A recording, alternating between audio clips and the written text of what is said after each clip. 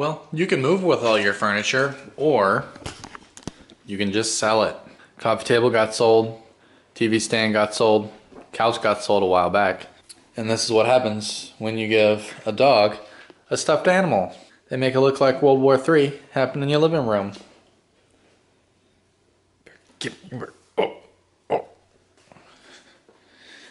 So it's Monday. I had a physics test this morning, which felt unusually good, but I've said that before. Thursday morning, I'll leave town for Lakeland first and then Tampa.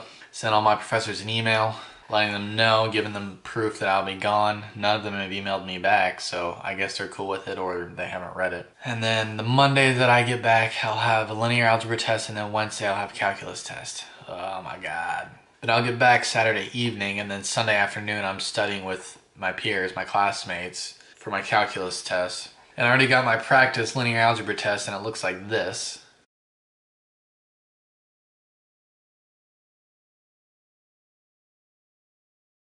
Which looks pretty ugly to anyone, but it's not too bad. It's what I always find kind of annoying about these YouTube channels. I won't name names, but some of the YouTube channels will show like example exams or tests from like really especially hard classes and like upper level or graduate classes.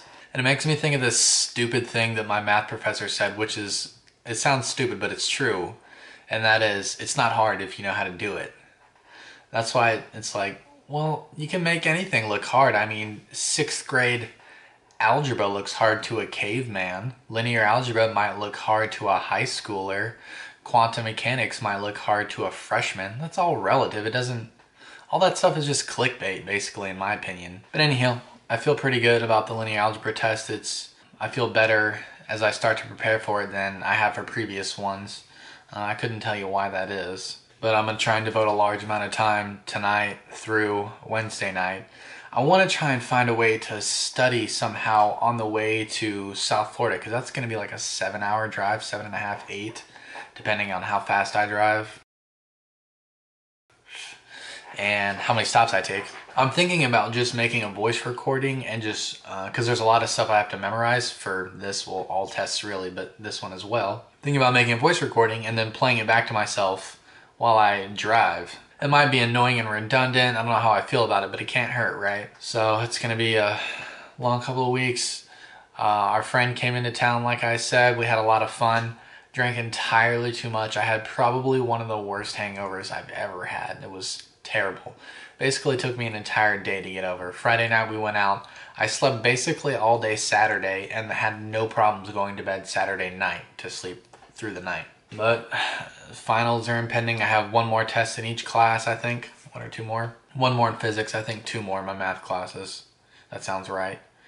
And then it'll be finals, and I don't know, I'm already wigging out over finals, especially in math. Logic will be easy. That'll probably be my only A this semester, but it happens. There's just a little here, a little there, studying, packing, trying to figure out what we can live without for the next couple weeks, packing things, more and more things up, you know, the closer we get to it, and hopefully between all of our families lugging a little bit of our stuff back, we won't have a whole lot to move. I mean, our biggest thing will probably be our dresser and our bed.